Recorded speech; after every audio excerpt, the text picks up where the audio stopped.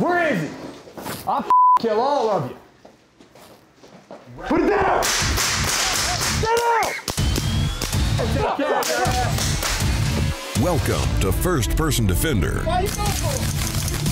where regular people come face to face with unknown attackers in real-world scenarios and fight their way out. This is First Person Defender. Joey is a serious pig hunter, and he also competes in 3-gun as well as long-range rifle shooting. However, he doesn't have a background in defensive firearm training. This force-on-force training uses real firearms converted to fire marking cartridges. The crew wears yellow shirts and are considered to be invisible to role players. This setup has a business with a reception area. People are waiting out front, but Joey's in a back room putting away equipment. He's told to simply react to anything that happens. KJ, you the son of a bitch that ratted me out? Oh, hey, hey.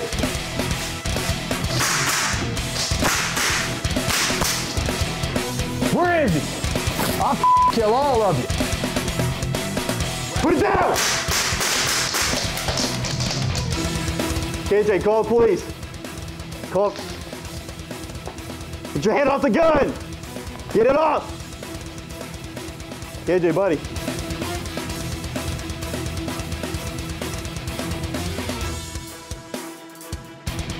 We have a shooting. Not sure what happened, a lot of screaming. Send the cops. I have a concealed carry permit wearing a green shirt. Get your hand off the gun.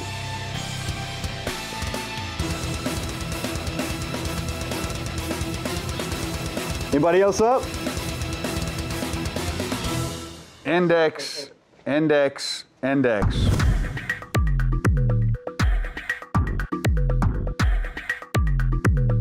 Yeah. Tell me what happened. Working in the back room, heard a lot of screaming and yelling and cussing, so I poked my head out the door.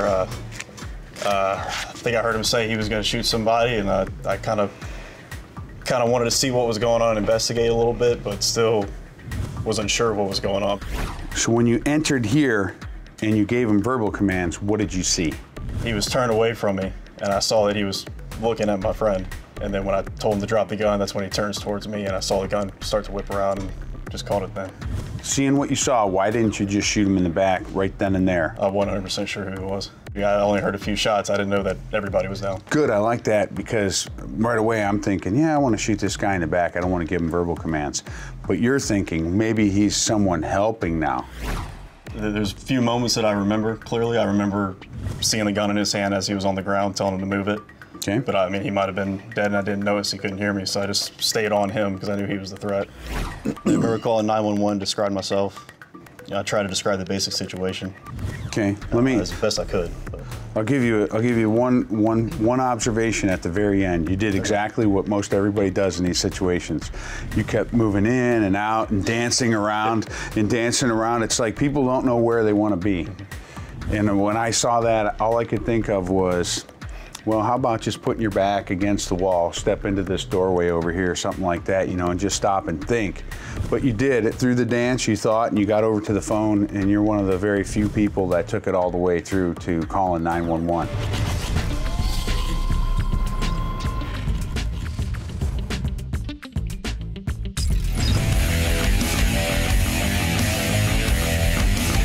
If you have to get into a self-defense shooting, probably you have not been at the range warming up for several hours. So let's talk about a drill called the cold start, okay? When you first get to the range, if you're at a range that'll let you draw, I want you to take that one first important shot. Today we're working with Springfield Armory XDS and 9mm, and then we have the Mainstay Hybrid IWB holster from Elite Survival Systems. So this is what it would look like. You get to the range, you've got your carry rig on, and you got a big one shot. And then from there, move on with your practice. But make that first shot count, it could be the difference.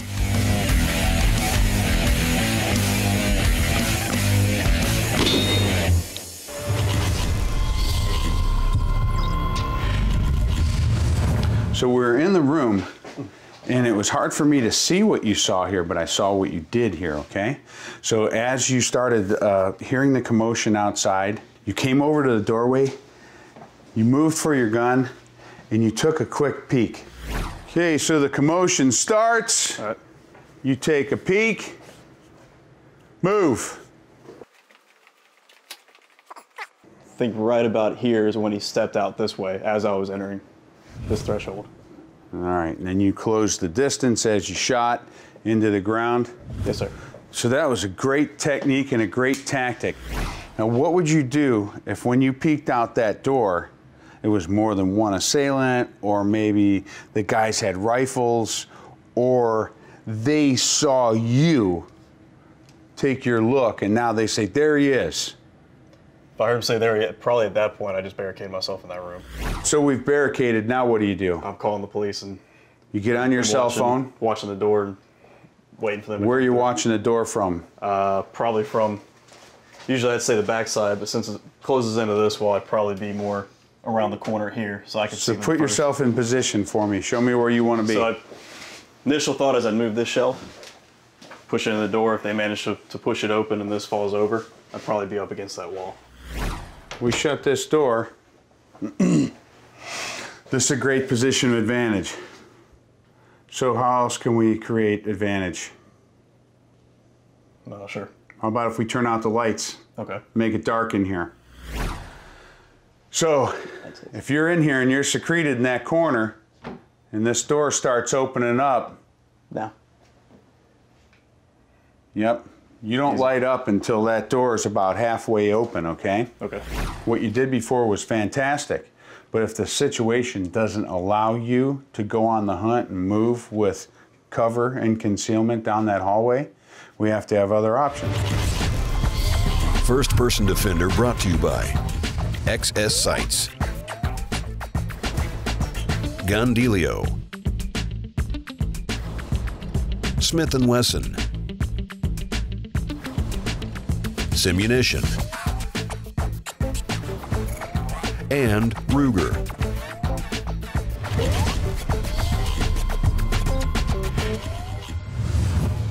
So Joey was in the back of his office building. He heard the argument, heard the shooting, came out.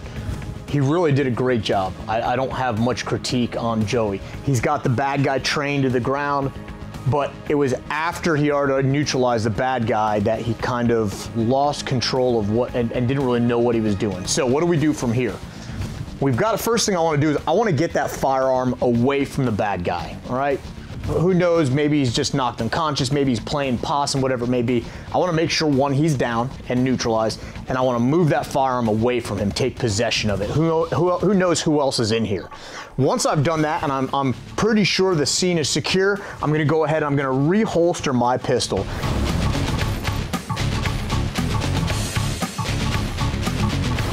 That way I'm not setting it down, losing control of it, it's back on my person. Now, from there, we've got to make a bad situation better. We've got to do something. If you've got the knowledge and the tools to take a life, you have to have the knowledge and the tools to then possibly save a life. So, priority for me would be my friend or loved one. He knew KJ, he called him out by name. I would go to work on KJ first, and then I would, if I can help KJ, then I would go and see who else I can help while on the phone with 911.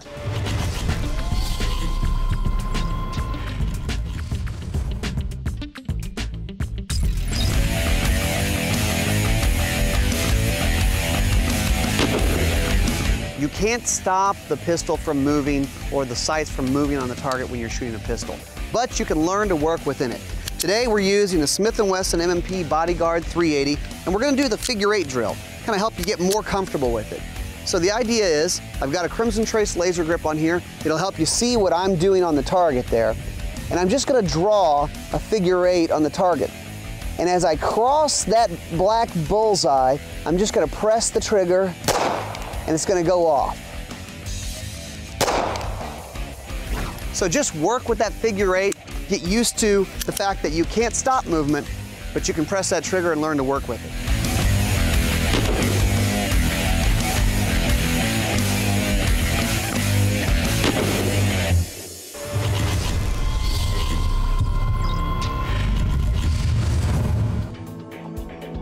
For the second scenario, Joey has a coworker in the back room with him. His coworker tells him there's a customer with a problem in the reception room, and Joey is needed out front. I told you I'd be back. Wait. Put it down! Put it down! Down! Put the gun down! Get away! Put it down! Are you okay? Hey, stay with me. Got me, man. Go.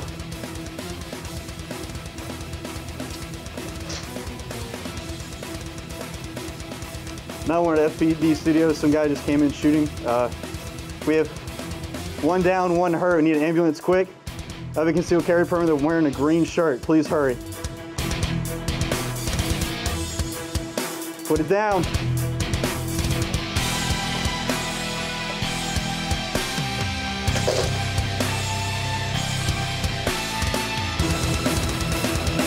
Don't move, don't move.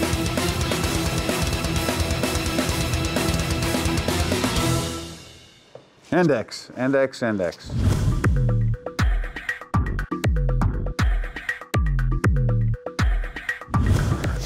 You're shaking. Yeah, a little bit. Why? Tell me about it. Tell me about the whole situation. Surprising scenario. My coworker came in the back room, told me he was having a problem with a customer. Nothing unusual. And as we're walking down the hall, I see a really quick movement and a little bit of yelling. So I saw him flash the gun. I found the nearest cover point I could. Unfortunately, I didn't pull my friend back in time because he didn't see it. And so once I turned the corner, I knew he knew that I was there. So he didn't know I had a gun at that point. So the second I got behind cover, I drew and took a look. And like I said, once I knew he had a gun, that was my only focus, was staying. You know, he was the threat that I saw. Taking that cover for a moment allowed me to think for a second. I mean, I'll admit, the first time I saw him, I didn't think much of him. He was just looking at something on the wall. That wasn't him. That wasn't who you shot. That wasn't who shot KJ. It wasn't? No. I don't even remember who. That was somebody else. That was actually just somebody reading the sign on the wall. And he dove out of the way when the shooting started. Okay. I was trying to get it back, my back to a wall. Very good. That's all I could think of at that point. Get something to cover your six. Was that something you were thinking about because of, we talked earlier about the dance and the moving around? It came in mind. Cool, at least you know you're safe to your six, right? And look at all the great things you did just based on watching videos and doing research. A lot of reading, a lot of thinking. Yeah, well, the body's not going to go where the mind hasn't been. And even though your body hasn't been there, your mind has. You've done so much training by watching the First Person Defender series. You've done so much for your mind by reading. And it shows in your performance, and you're going to see it when you watch this back. Appreciate it.